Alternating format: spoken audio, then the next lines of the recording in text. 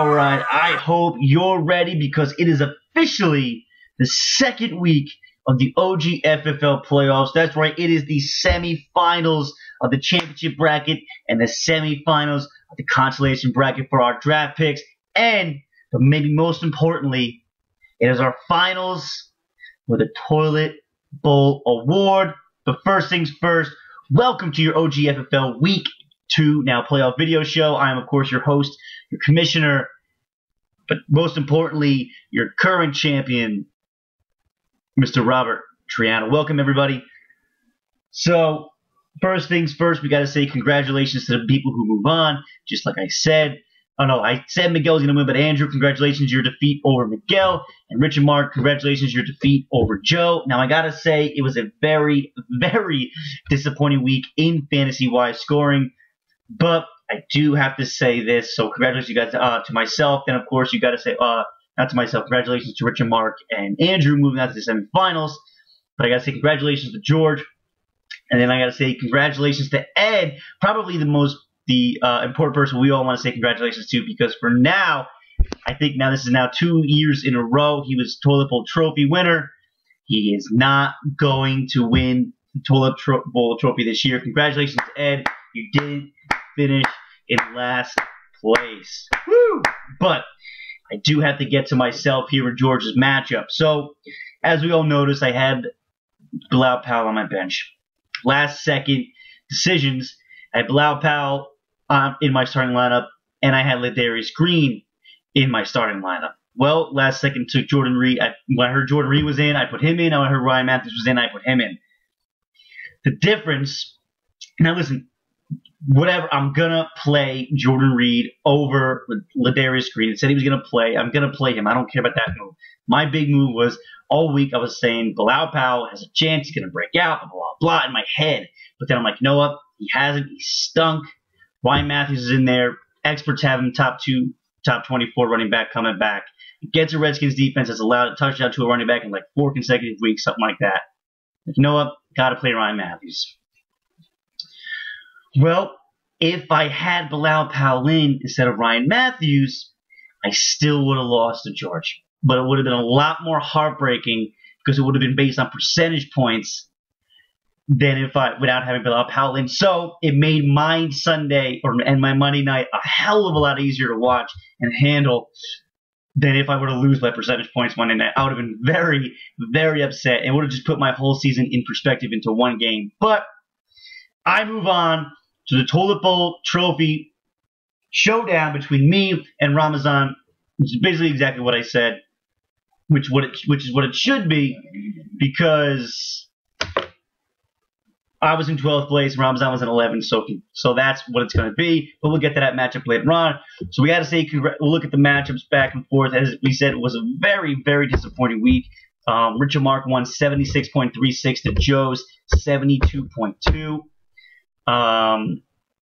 Not a lot to say here. Joe did bench DeMarco Murray because he was playing the Denver defense and played Rashad Jennings instead.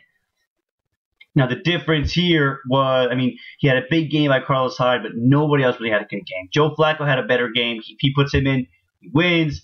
If he put in, let's see, who else did he have? Oakland defense over Seattle, he wins.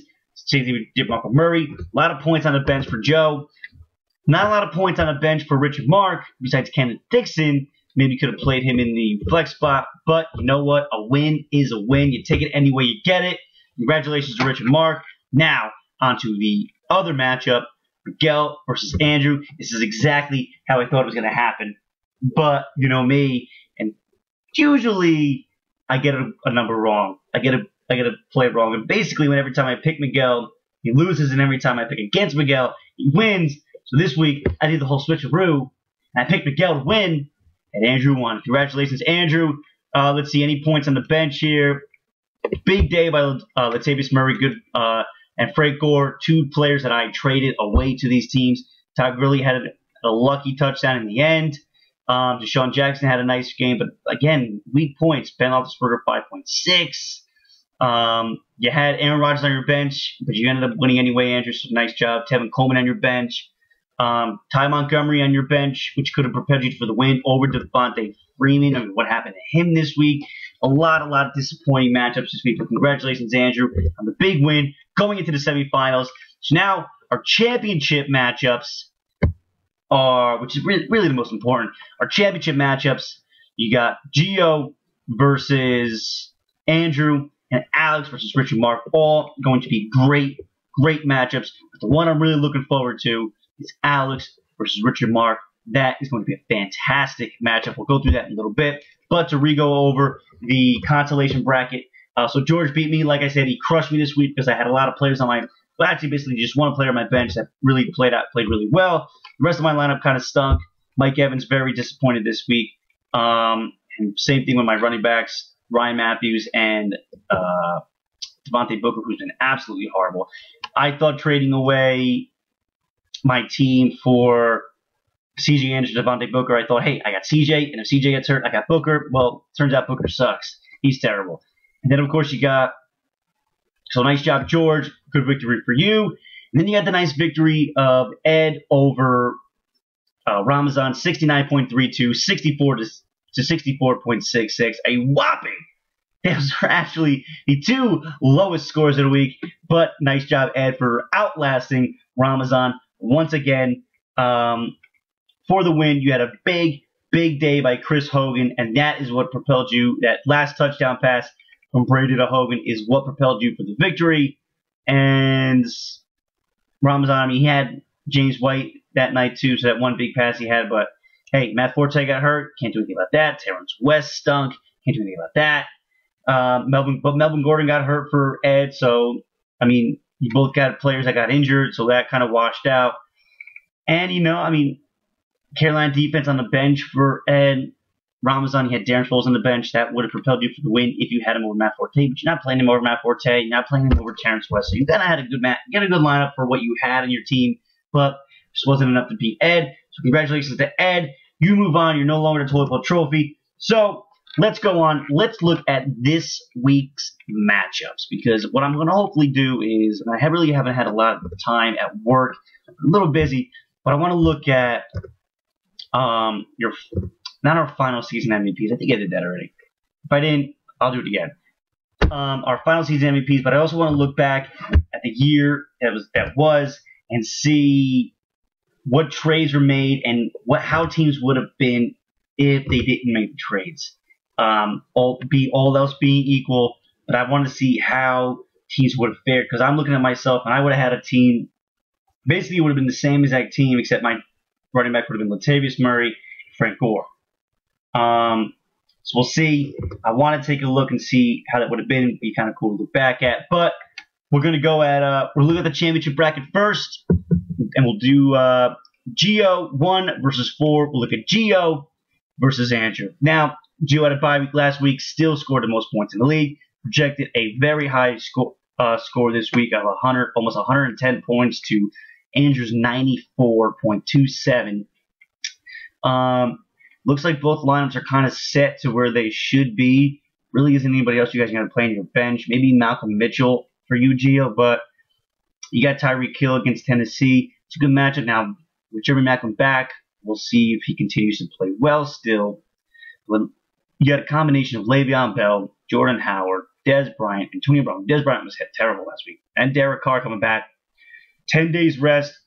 Should get that finger better. Not playing in 10-degree weather. Should be playing at San Diego. Going to be a nice hot day that day. Nice 62 in San Diego. God, I wish we were in San Diego with 62-degree weather. But look at the other side. You got Aaron Rodgers for Andrew, who's going to have a good matchup against Chicago. Golden Tate against the Giants. I tell you what, I love my Giants defense, but sometimes they really disappoint you, and I'm just ready for the Giant disappointment this weekend coming up. So Golden Tate might be a sneaky play this week. Brandon Cooks at Arizona, tough matchup going against Patrick Peterson. Frank Gore at Minnesota, it's a tough matchup. Doug Martin against Dallas, well, I mean, that should be a good matchup. Maybe Charles Sims gets a little more action, though, because maybe they'll be down too much, or maybe it's going to be a shootout. Antonio Gates, every end of the year, goes down to dumps. Who knows what's going on with him? Tevin Coleman you're putting in and going against San Francisco defense. That's a great matchup. You're putting Todd Gurley on your bench, which makes sense against Seattle. Putting Brandon Marshall on your bench, which makes sense because of Bryce Petty. Listen, you got some tough matchups. Denver playing New England. You can't really go with them. I got to be honest, Andrew, you got a good team in the semifinals, but Gio's team has just been absolutely crushing it lately. And even on a week where Des Bryant gets, I think, negative points, or at least close to 0, and Derek Carr gets, 4 or 5 points, he still put up at 108 points. So that's because Le'Veon Bell had like 50-something damn points. But, in fact, let's see how many points he had. He had 53.8, which is an absolutely ridiculous amount. I got Gio for the win, going on to the championship matchup, which he should be because he's got the best team so far in the league. But who will be playing Gio in the championship this week? Look at Alex versus Richard Mark. Both teams playing very, very well going into this. Actually, Alex's team has kind of been on the downturn the last couple of weeks, but he had a good last week. Richard Mark been a little more upswing going to the last couple of weeks. Good matchups with Ryan Kelly. Carolina defense hasn't been great all year, but it's been a little more consistent recently. You kind of got David Johnson against New Orleans. He should be dominant. Terrell Williams has got the shoulder injury. He'll be okay. But let's see how he plays. T.Y. Hilton got a tough matchup against Minnesota. Winston, like I said, that's going to be a shootout. He should be good. He disappointed last week against New Orleans. He should be better at Dallas this week. Got to pick up a kicker, of course, but yeah, it is what it is. That's what you do. Not really anybody on your bench that I would recommend playing other than what you got. Kenneth Dixon, he's taking over for Terrence West. It's a good lineup. You look at Alex's team, Drew Brees at Arizona, that's tough. Sean McCoy against Cleveland, that's not so tough. That's a good matchup. Theo Riddick, the pass-catching back, should be good out of the backfield. Devontae Adams against Chicago, he's been really good lately. Solid Devontae Adams. Mike Wallace against Philly. Philly's not good on the road against offenses. Listen, both you guys have really, really good teams. But I think the matchups just better suit Rich and Mark. And even though, Alex, you had a bye, got you to the semifinals, I think Rich and Mark go into the finals this year. And I think that's right. They're going for their second championship in 3 years. So they're trying to make it Matt, me, Rich and Mark, me, Rich and Mark. That'd be only 3 people to win the championship in 5 years. Guys, we got to beat them. Come on, Alex. I'm rooting for you, Alex. I got to be honest. Got to be honest. I think who was playing Gio in the finals. And I think that's Richard Mark. So congratulations to those two. You guys are moving on. We'll quickly go through. Let's look at the better than worst going against 40-year-old virgin, the semifinals here.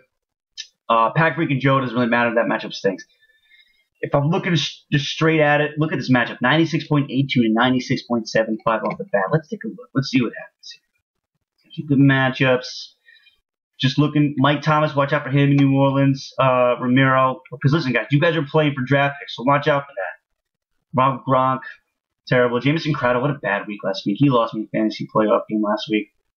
You know what? I got to go to my boy. I know that Tom Brady's playing at Denver, but I think Tom Brady's going to come out and he's going to want to dominate because of that loss last year at Denver. I got my boy George going into the consolation bracket finals and going for a draft pick. Congratulations, George. No doubt about it. And here we go to the last one. We got Matt versus Ed. Now, can Ed go from winning the Toilet Bowl trophy last year to having a terrible last couple of weeks in the season, except for week 13, to now having a chance to play for a draft pick, and an insanely important draft pick in a keeper league now, I tell you. Let's see here. Stafford against the Giants. Stafford's got a broken finger, so watch out for that, Ed. You may want to pick up a quarterback. Yeah, you got Andy Dalton on your bench, so that's not bad against Pittsburgh on the road. Pittsburgh on the road is not as good as they are at home. But Matt Ryan playing against San Fran for Matt. Matt's team played well last week, finally for the first time in a couple weeks. He's got Mark Ingram, who's terrible. Andrew Luck playing against Minnesota. You don't want him. I mean, I got to be honest, Matt. You got a couple tough matchups. I don't know who I would play here. You know what? Melvin Gordon's out. Who you got on your bench? Chris Ivory. You know what? I think that's the key kicker right there. I think Melvin Gordon being out is just a really, really tough loss on your team to overcome. I think Matt, you're going to move on to play George in the draft pick final right there. Next week, draft pick final. I got Matt versus George. regular championship. I got Richard Mark versus Gio. Now let's get to the ultimate matchup of the week. And that is the matchup that consists of yours truly versus Ramazan in our Toilet Bowl Championship. Loser gets a Toilet Bowl award next year at the awards dinner, a.k.a. the draft. But let's look at this matchup here. Now, I got a couple tough matchups. You got Eli against Detroit. Detroit's a very good defense lately. Devontae Booker is absolutely horrible, but I'm not going to pick up any other players this week because it is what it is. If I lose, I lose. If I win, I win. I'm not playing for a draft pick anymore. I'm just playing for a toilet bowl.